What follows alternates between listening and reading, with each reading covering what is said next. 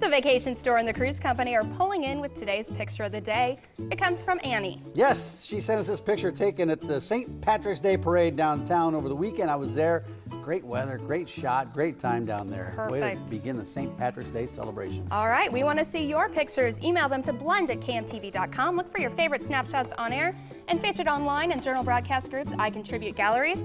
And look for the vacation store and the cruise company picture of the day tile on our website. Click there to see all viewer photos.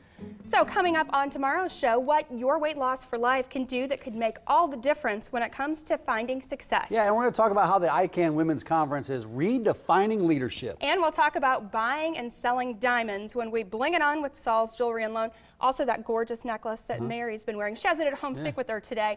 We'll talk a little bit more about that as well. Yeah, and you better come back. Have a great St. Patty's Day. Do you have one more? Do you have an Irish accent you want to throw out there before the end of the show? You didn't get to I'm Polish. No, green is my favorite color. Never mind. We'll see you right back here tomorrow morning, but it wouldn't be complete without ending our St. Patrick's Day show with one more dance from the Craoi dancers. Happy St. Patrick's Day. Aaron Gobra.